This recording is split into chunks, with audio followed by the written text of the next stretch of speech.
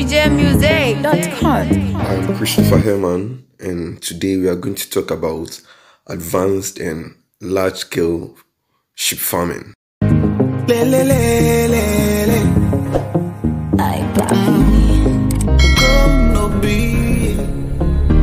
music, it's freestyle, baby.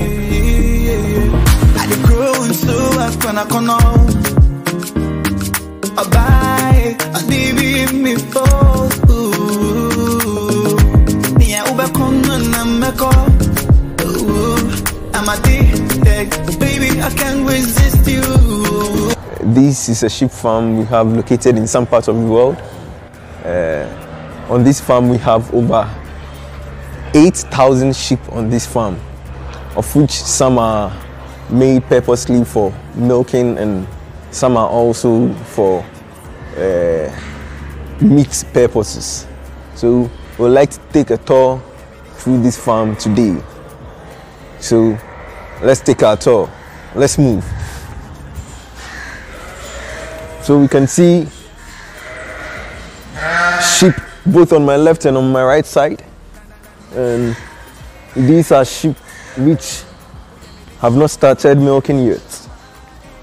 So we can see them at a certain age. They are selected for breeding and then they are inseminated. However, on this farm we don't do artificial insemination. We breed them manually using male sheep. So on my immediate right hand side you can also see another group of sheep. They are all at different stages of growth as we can see them. We can see the sheep are looking very healthy, and the wool of the sheep have been shed just to reduce the amount of heat produced in the system of the sheep.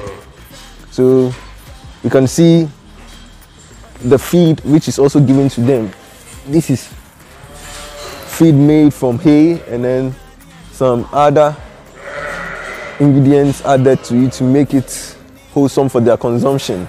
This is a very big farm, as you can see.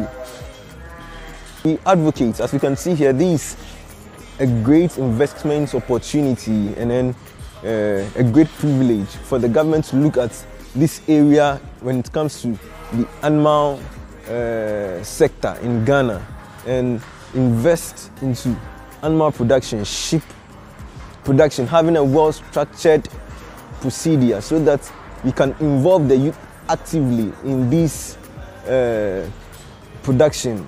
This will help improve the economy of Ghana. As we know, one of the main contributing sector that adds up to the GDP and that increases the GDP of Ghana is the agricultural sector.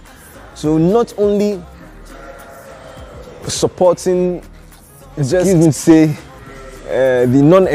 uneducated in the agricultural sector, but supporting the educated one, giving them trainings and pushing them into this sector. And as they work hard, we see that our country grows and then we become economically independent. So let's take off. Let's continue with our tour.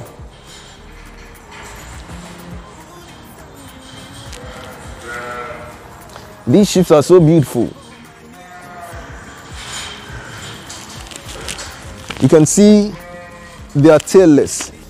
What happens is that when they are giving birth, we do what we call docking. And docking is a practice.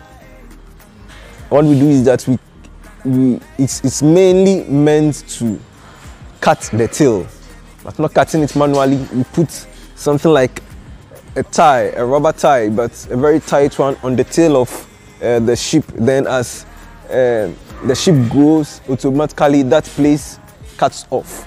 And then when it grows into a full sheep, a matured sheep, we get it this way. We call the process docking.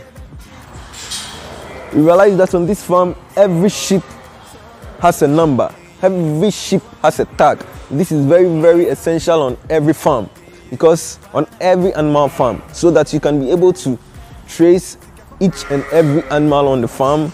You can be able to keep records on each and every animal on the farm. So we have the numbers on the ear, and when you take a close look at the legs of some of the sheep, you can see they're also having tags on their legs. Mostly everything is computerized. So when they go for milking, what happens is that as they are being milked, the number of liters of each sheep is recorded by the tag on the leg and then transferred onto the farm's computer system. So we can get an updated, consistent record of each and every sheep on the farm. It makes farming easier and amazing, sweet.